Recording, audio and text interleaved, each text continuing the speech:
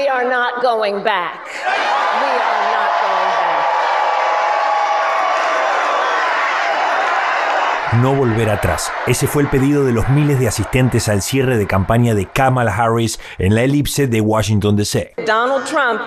Si Donald Trump es elegido, entrará a la Casa Blanca con una lista de enemigos, mientras que si yo soy electa, iré con una lista de tareas.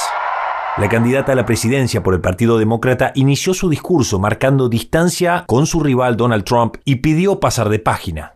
It is a choice about whether we have a country rooted. Kamala Harris dijo que esta elección es entre dos modelos de país, uno en libertad y otro en caos y división.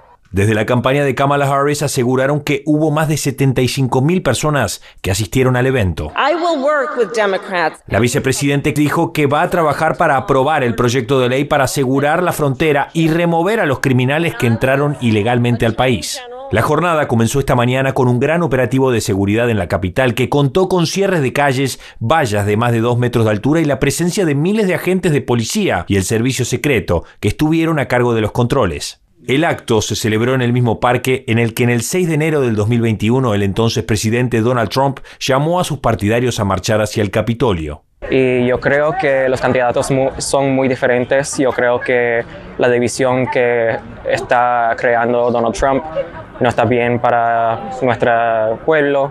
Yo como alguien que no me identifico como demócrata o como republicano, siento que este lado yo me identifico más con ellos y que le dan la bienvenida a gente que tienen diferentes pensamientos. Representantes de la comunidad hispana que estuvieron presentes señalaron lo que significa para ellos esta votación. Está mucho en juego si tenés un familiar inmigrante, un hermano gay, si les importas a tus hijos, tenés que pelear por esta elección porque es súper importante salir y votar. El racismo no puede volver, la división no puede volver a este país. Y mañana la agenda de Kamala Harris continúa en Carolina del Norte, uno de los estados claves para esta contienda electoral en donde va a votar anticipadamente. Regreso al estudio. Jesús.